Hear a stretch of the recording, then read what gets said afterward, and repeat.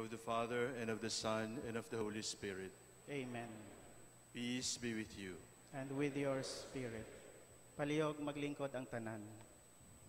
Sa sini nga bahin, aton karon pamatian ang halangdon nga presidente sa Catholic Bishops' Conference of the Philippines, Archbishop Socrates Villegas, sa iya mensahe para sa mga tumuloo sa Diocese ng Bacolod.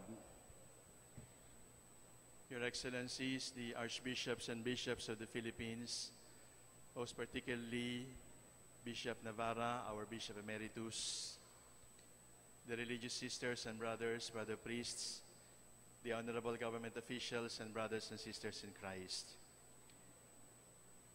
I can speak on behalf of all the bishops that when we are called, appointed as bishops, or sent to diocese as local ordinaries, the question always is, why me?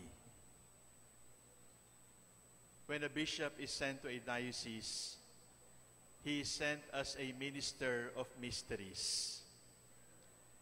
And he begins his mission not understanding why he is being sent to a diocese, not understanding the reason behind the decision, but only saying, ad sum, fiat, let it be done to me according to your will. Bishop Pat Buzon comes to the Diocese of Bacolod as a minister of mysteries. He doesn't know why he's being sent here. We don't know why he's being sent here. But God knows. And God certainly knows that at this time in the pilgrimage of Bacolod, Bishop Pat Buzon is the good shepherd that this church needs. To you, our dear people in the Diocese of Bacolod, you can only understand the mission of being Pat if you look at him as a man carrying the mysteries of the Good Shepherd. He is not the president of a corporation. He is not the chairman of an NGO. He comes here as a man of mystery, representing Christ the head, representing Christ the Good Shepherd. He is being sent here in order to dispense with the mysteries of the Lord. It is a mysterious mission because it is a mission that will be undertaken under the shadow of the cross. It is a mission that will be undertaken with the promise of the resurrection. Brothers and sisters in Christ, you have a new bishop. Please accept him in faith. He comes to you carrying the mysteries of the Lord. He comes to you carrying the mysteries of the mission of the church. He comes to you carrying the mysteries of the blessings, the graces that the Lord has entrusted to his church.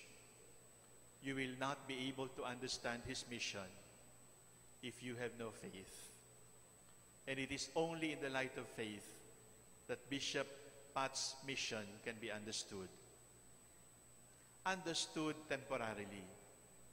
Because truth to tell, my dear brothers and sisters, the mission of a bishop, the dignity of a bishop, the role of a bishop, the love of the Lord for a bishop cannot be fully understood here on earth.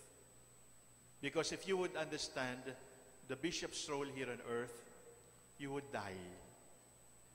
Because your mind is too small, your heart is too small to contain the immensity of that mysterious mission. The work of Bishop Pat, as the work of Bishop Navarra, as the work of every bishop, as the work of the Bishop of Rome, cannot be fully understood here on earth. It can only be understood in heaven. Because the work of a bishop is to bring the mysteries of heaven to earth. I come from the Archdiocese of Lingayen, Dagupan. And in our province, when it rains, our farmers tell us, the heavens come down to kiss the earth. On the installation of Bishop Pat as the 6th Bishop of Bacolod, it rained because the heavens came down to kiss the soil.